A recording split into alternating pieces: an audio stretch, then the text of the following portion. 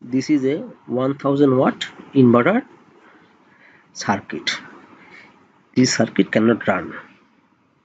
I already opened the circuit from the cabin. Now I am going to check the MOSFET. This side is input section. This MOSFET is okay. It's working. This MOSFET also okay. It's working. This one also okay. This one also okay. This one also okay. And this one also okay. This input MOSFET all are showing okay. Now the output, this is the output MOSFET. I'm going to check the output MOSFET. This MOSFET, this side, this is okay. This MOSFET is okay. This MOSFET also okay. Drain and source.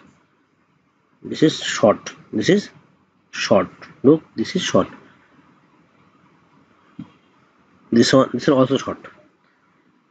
This last two MOSFET are short. This one, look, it's showing short. This one also showing short. So these two MOSFET need to take out from this circuit. I am going to take out. I am taking out this MOSFET from the circuit.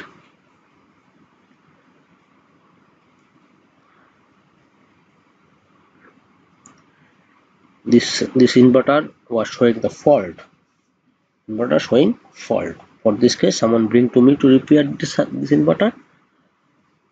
Need to clean. I am cleaning. This output MOSFET are used 50D.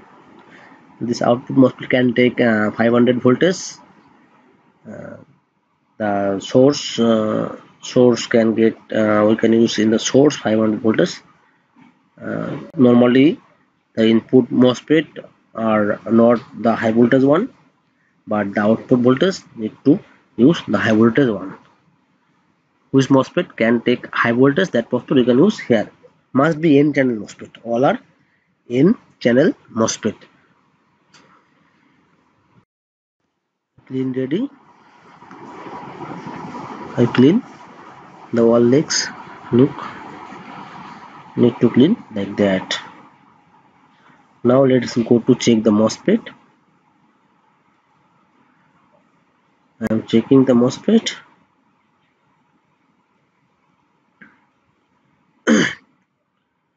Look, this is short. It's short. This one also short. Need to change this to MOSFET. Another two are okay. Here used 50D. I'm using another two.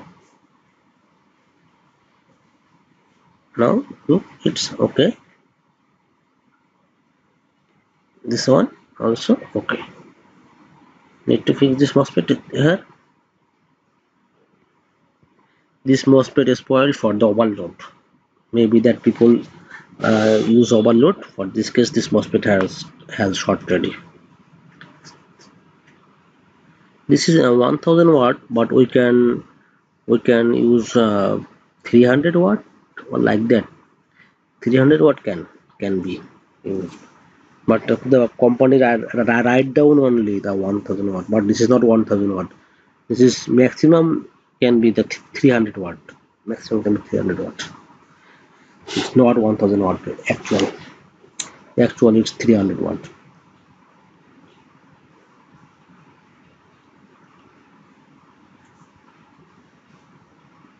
Now need to check. Let's go to check it's working or not. This switch I make short ready. The white wire. This is the switch. Let's use the voltage here. Negative voltage is here. This is the negative voltage, and this is the positive voltage. The switch is already on. Look, the LED on ready, turn on ready. The fan also working. Now need to check. I'm checking for a while because it's not heatsink. The MOSFET not with his heatsink. For this case, I am not using long time. It's okay now. Thanks for watching. If you need any circuit diagram, please visit electronicshealthcare.com, or there will be link in our comment box. You can visit there.